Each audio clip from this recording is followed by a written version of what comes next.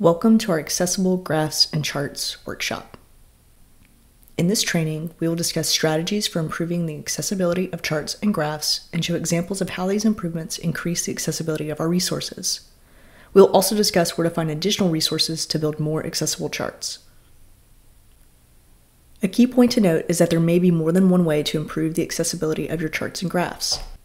To build more understandable and accessible resources, it is important to understand what you want your data to provide, understand what your audience needs and is looking for, and then build your content with accessibility in mind.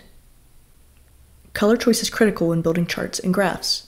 Please make sure that all of your color choices meet minimum color contrast requirements, and pay close attention to how color represents information in your charts and graphs. More information about meeting minimum color contrast requirements can be found in our color training. Ensure that your graphs do not use color alone to convey information. Color should be supplemental to your image's message, but not dependent on color to show what you're trying to tell your audience. You can add additional features like patterns and shapes, labels, and long descriptions to build out your information. Colorblind safe color palettes are available. These are helpful in selecting color combinations that you know will allow all users viewing your graphic to have a better understanding of what you are displaying. Some best practices for selecting colors include avoiding red and green color combinations, avoiding rainbow color maps, and leaning into pre-existing color palettes. There are also plenty of helpful resources available to select accessible color palettes. Colorblindly is a Chrome extension, and the Accessible Color Palette Generator and Chroma Color Palette Helper are great websites to visit. This is an example of a colorblind accessible color palette built with a Chroma Color Palette Helper. The top row shows the color palette from the perspective of someone with full color vision. The middle row shows the same color palette from the perspective of someone who is fully colorblind. The last row shows the color palette from a green colorblind perspective. Users can still determine distinction between all three perspectives, even if the color they're visualizing is different. Adding a pattern to your graphic can help your audience better understand your information. In this example, we have a bar graph showing the average temperature in 3 different cities from January to May. The graphic currently relies on color to distinguish the information, making it difficult to determine the relationship with the legend and difficult to know any numerical data. If we add a pattern to each city's information, we can better distinguish which bars represent which cities, making it easier to understand this bar graph. And here's the same graphic in black and white. Since we have added a pattern, we can still understand the information without color. Color is just supplementary, but not critical for the meaning of the graphic. Again, we can add shapes to our charts to better distinguish patterns and relationships. In this line chart, we see the same 3 cities and their average temperatures from January to May, but we are reliant on color to understand which city is which. This makes it difficult to determine the relationship between the line graph information and the legend. By adding shapes to the line graph, we can easily determine which city is which in our graphic. This new chart does not rely on color to understand the information. And again, we have this graphic in black and white.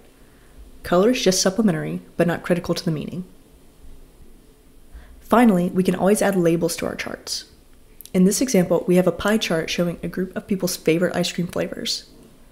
This chart, again, relies on color to show users the data, is difficult to understand in relation to the legend, and is unable to give us numerical information. By adding labels, we no longer are relying on color, a legend isn't necessary, and it is much easier to understand numerical data in relation to the data tracked. And again, we have the same graphic in black and white, and we can understand the context of the data without the help of color.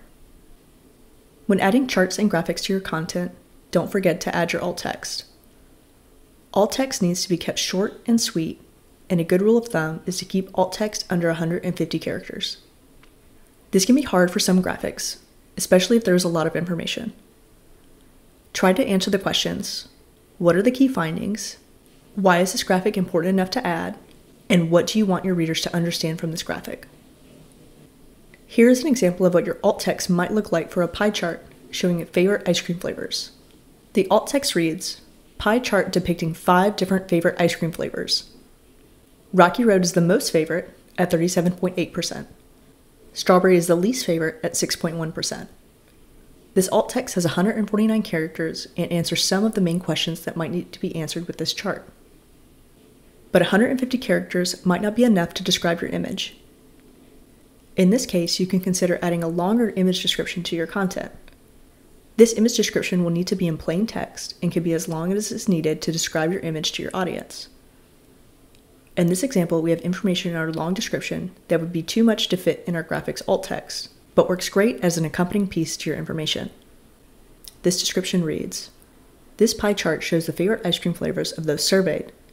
Respondents said that Rocky Road was their favorite ice cream at 37.8%, followed by cookie dough at 22.4%, mint chocolate chip at 19.4%, vanilla at 14.3%, and lastly with strawberry at 6.1%. This description lets us know all of the critical information in the pie chart. You might also consider adding an accessible data table to your chart that further breaks down your data. In this example, we have the same pie chart, but with an accompanying accessible data table that presents the same information. One thing to keep in mind when providing additional information and context to your graphics. Alt text is typically only available to those using screen readers, but long image descriptions and accessible data tables are available to everyone engaging with your content. Here are some more resources on building accessible graphics and charts. If you have any questions, please email us at improving-accessibility@berkeley.edu.